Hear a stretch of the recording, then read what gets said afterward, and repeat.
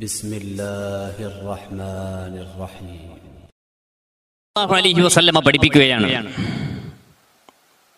എന്റെ ഉമ്മത്തിന് വിശുദ്ധമായ റമദാനിൽ ഏറ്റവും പ്രധാനപ്പെട്ട 5 കാര്യങ്ങൾ നൽകപ്പെട്ടിട്ടുണ്ട്.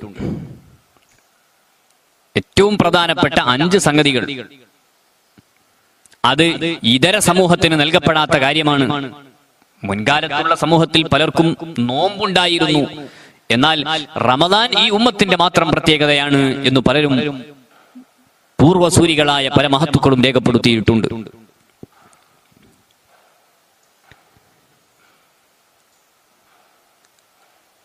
ആ പൂർവ സമൂഹത്തിന് നൽകപ്പെട്ടിട്ടില്ലാത്ത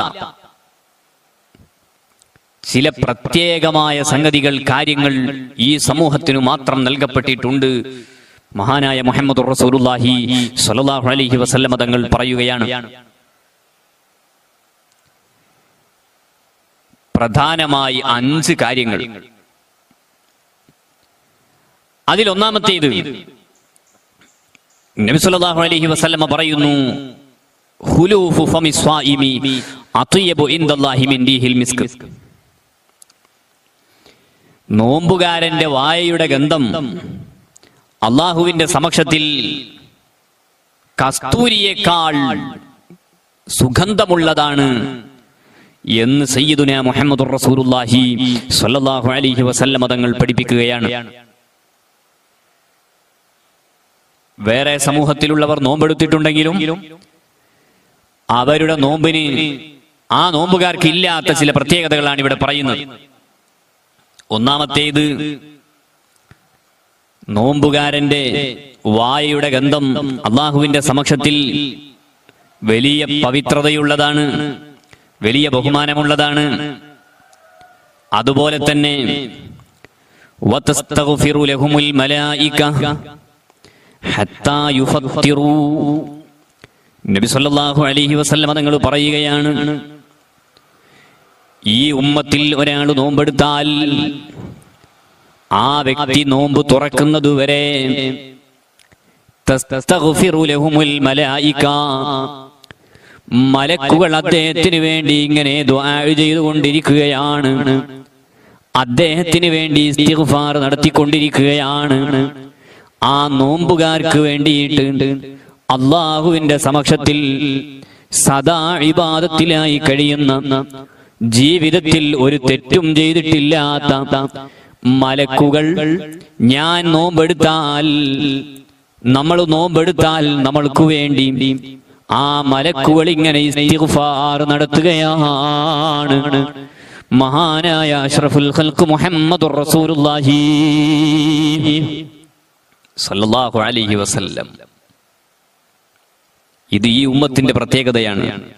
ഈ ഉമ്മത്തിലെ നോമ്പുകാർക്ക് വേണ്ടി അള്ളാഹുവിന്റെ മലക്കുകൾ നിത്യമായി ഇസ്തിഗ്ഫാർ നടത്തിക്കൊണ്ടിരിക്കുന്നു. എന്നിട്ട് നബി സല്ലല്ലാഹു അലൈഹി വസല്ലമ തങ്ങൾ പറയുകയാണ്, വതുസഫദു ഫീഹി മറദതു ശയാതീൻ. പൈശാചികമായ ഉപദ്രവങ്ങൾ, പിശാചിനെ ആ മാസത്തിൽ ബന്ദിയാക്കപ്പെടുകയാണ്. പിശാചിന് ആ മാസത്തിൽ ഒരു റോളും ഉണ്ടാവുകയില്ല. കാരണം പിശാചിനെ ബന്ധിപ്പിക്കപ്പെടുകയാണ്. പിശാചിന് ശല്യം ചെയ്യാൻ കഴിയില്ല. മറ്റൊരു പ്രത്യേകത, 4ാമത്തെ പ്രത്യേകത എന്താണ്? നബി സല്ലല്ലാഹു അലൈഹി വസല്ലമ തങ്ങൾ പറയുകയാണ്, വയുസയ്യിനുല്ലാഹു കുല്ല യൗമിൻ ജന്നതഹു. എല്ലാ ദിവസവും അല്ലാഹു തആല അവന്റെ സ്വർഗത്തിന് അലങ്കാരം വർദ്ധിപ്പിക്കുകയാണ്. സ്വർഗം അലങ്കരിക്കപ്പെടുകയാണ്. അതായത് റമദാനിന്റെ മഹത്വം, അതുപോലെ തന്നെ ആ റമദാനിൽ നോമ്പെടുത്ത വിശ്വാസികൾക്ക് അല്ലാഹു തആല കൊടുക്കുന്ന സ്വർഗമാണ്. ആ സ്വർഗത്തെ നിത്യമായി അലങ്കരിക്കപ്പെട്ടുകൊണ്ടിരിക്കുകയാണ്. എന്തിനാണ്?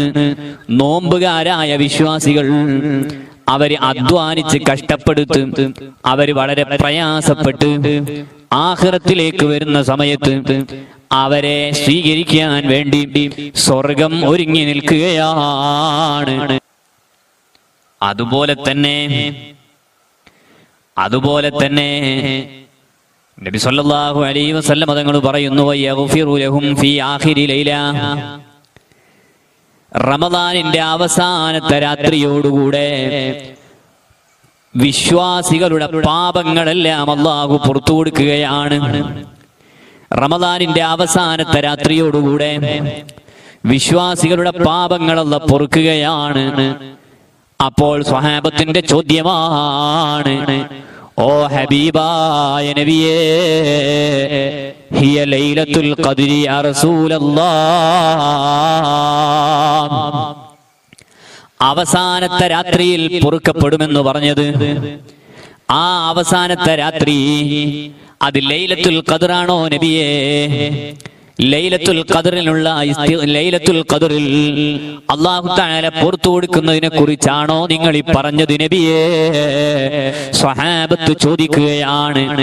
ഉടനെ ഹബീബായ തങ്ങൾ പറയുകയാണ്, ലാ വലാകിന്നൽ ആമില യുവഫാ അജ്റഹു ഇദാ ഖദാ അമലഹു. ലൈലത്തുൽ ഖദ്റാണോ എന്ന് ചോദിച്ചപ്പോൾ നബി സല്ലല്ലാഹു അലൈഹി വസല്ലം തങ്ങൾ പറയുകയാണ്, ലാ, ഒരിക്കലും അത് ലൈലത്തുൽ ഖദ്റിന്റെ പ്രത്യേകതയല്ല. അത് ലൈലത്തുൽ ഖദ്റിനെ കുറിച്ചല്ല പറഞ്ഞത്,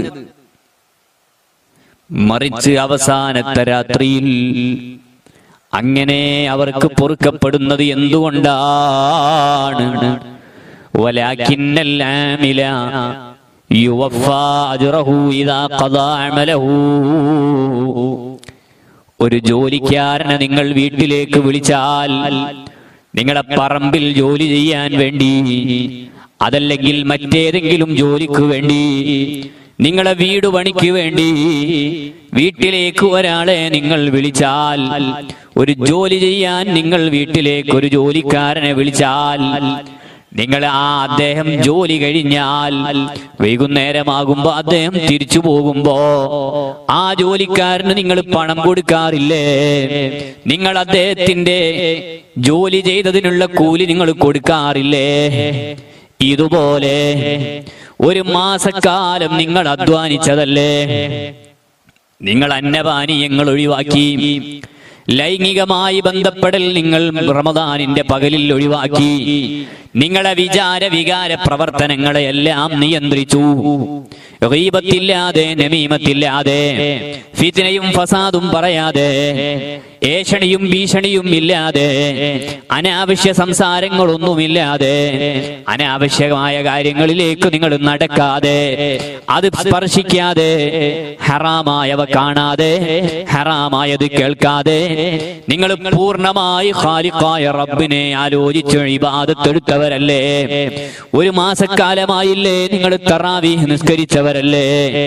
ഒരു മാസക്കാലമായില്ലേ നിങ്ങൾ ലൈലത്തുൽ ഖദ്റിനെ പ്രതീക്ഷിച്ച് ഇബാദത്തെടുത്തവരല്ലേ? ഒരു മാസക്കാലമായില്ലേ നിങ്ങൾ സ്വതഖ ചെയ്യുന്നവരല്ലേ? നിങ്ങൾ സക്കാത്ത് കൊടുക്കുന്നവരല്ലേ? നിങ്ങൾ ഫിത്ർ സക്കാത്തിന് വേണ്ടി ഒരുങ്ങുകയല്ലേ? ഇങ്ങനെ നിങ്ങൾ അധ്വാനത്തിലല്ലേ? വലാകിന്നൽ ആമില യുവഫാ അജ്റഹു ഇദാ ഖദാ അമലഹു മുഹമ്മദുർ റസൂലുള്ളാഹി. ഒരു മാസക്കാലം നിങ്ങൾ അധ്വാനിച്ചു, ജോലിക്ക് നിങ്ങളെ പറമ്പിലേക്ക് ആളെ വിളിച്ചാൽ അയാള് ജോലി കഴിഞ്ഞിട്ട് വൈകുന്നേരം തിരിച്ചു പോകുമ്പോ നിങ്ങൾ പണം കൊടുക്കാറുള്ളതുപോലെ, നിങ്ങൾ അതിന് പ്രതിഫലം കൊടുക്കാറുള്ളതുപോലെ അല്ലാഹു റബ്ബുൽ ഇസ്സത്ത് നിങ്ങൾ ഈ ഒരു മാസക്കാലം അധ്വാനിച്ചതിന് നിങ്ങൾക്ക് കൂലി തരികയാണ്, നിങ്ങൾക്ക് പ്രതിഫലം തരികയാണ്. ആ പ്രതിഫലം ഏതാണ്? അത് നിങ്ങളുടെ പാപങ്ങൾ അല്ലാഹു പൊറുക്കലാണ്. ഇത്രയും കാലം നിങ്ങൾ ചെയ്തു പോയിട്ടുള്ള സർവ പാപവും അല്ലാഹു പൊറുക്കുകയാണ്.